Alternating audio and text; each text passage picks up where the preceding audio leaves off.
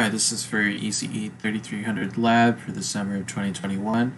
This is Lab 1, the 4-bit 2x1 mux, and in this lab you can see here we have the schematic symbol for what we need to create in Verilog. So we have a 4-bit input for A and B, and then we have a select input, which is 1 bit, and then a 4-bit output, which we call F. And this is the theory behind what we were going to do. So first we made a truth table. In this case, X is not a do not care, it's a 0 or a 1. I guess it is a do not care, but in this case it's arbitrary, and it was just easier to shorten the truth table in this manner. So when select is 0, A passes through, as we can see with our truth table.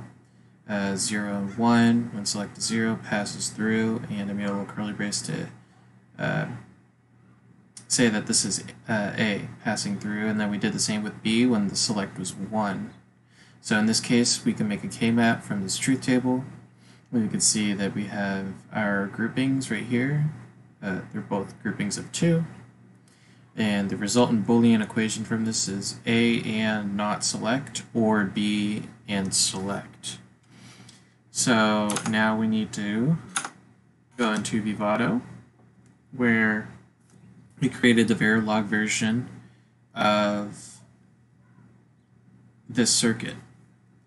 So to start, we made a basic module for the mux. In this case, I call it Lab 1 2x1 mux. And we can see here there's 9 inputs, though there's only 3 listed right here. Let's have the keyword, 3 keywords of input, and then 4 outputs, but only 1 keyword of output. All of these are wires for this module. And we can see input A is a bus of 4 lines, same with B, and same with the output called mux out. And then we have our 1-bit select line, which we call mux cell.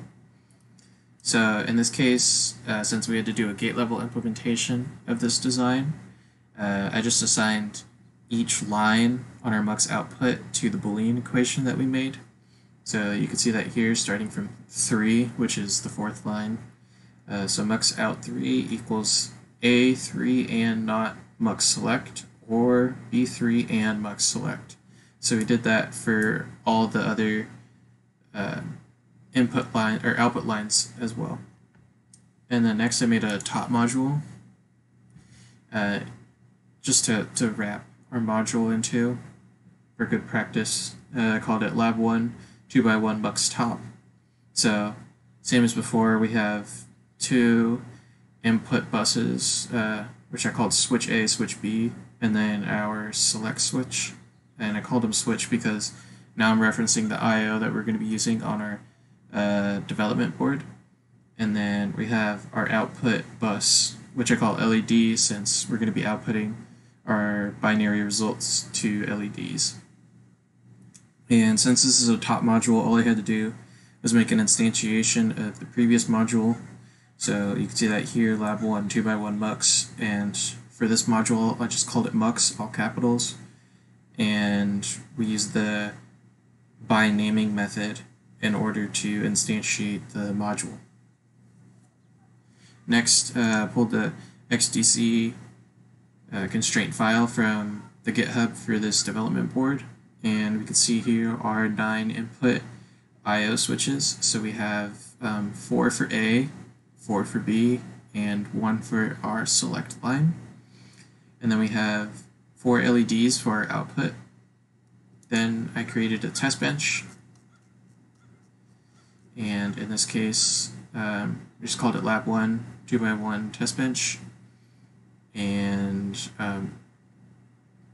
it consists of 3 registers and 1 wire. 2 of the registers are also 4-line buses, so we have A test bench, B test bench, the select test bench, and then output test bench. And we had to instantiate our top module, which is just called 4-bit mux, and then once again the by naming convention in order to instantiate our inputs and outputs.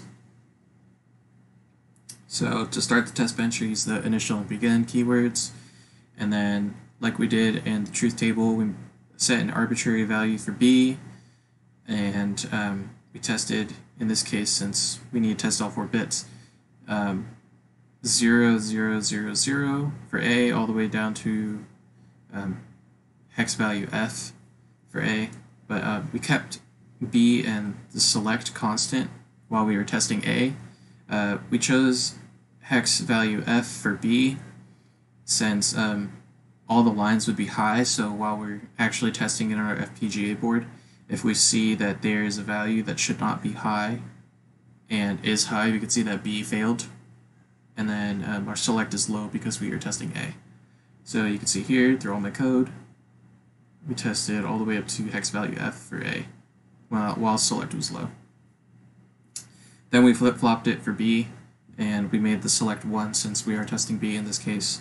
So you can see all that code here, and then at the end we gave an extra 10 nanoseconds before the finish, just so that way it would look nicer in the waveform. And talking about the waveform, we can see that file here. So for the first 160 nanoseconds, which is up to this point,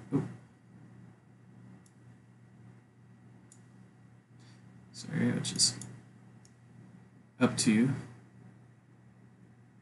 about this point right here, you can see that A, right, when the select is low, A passes through while B just does nothing. So 0 through F, we can see that A passes through. Then we set our select high, and we kept our A to be F, just as before we did with B. And select's now high, so you can see right here, your output, that B is passing through, which is what we want. And then for our utilization,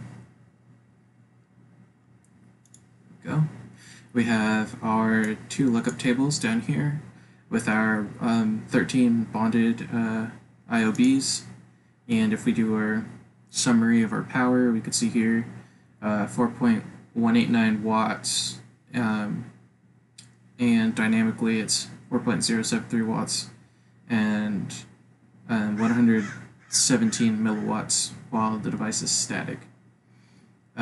So then we can see the generated schematic through Vivado. See here that A is a 4-bit input, same with B, and then our select line, our buffers, our mux, and then our output with more buffers. Then we can generate our bit stream. So if we open our target, auto-connect it to our FPGA board right here.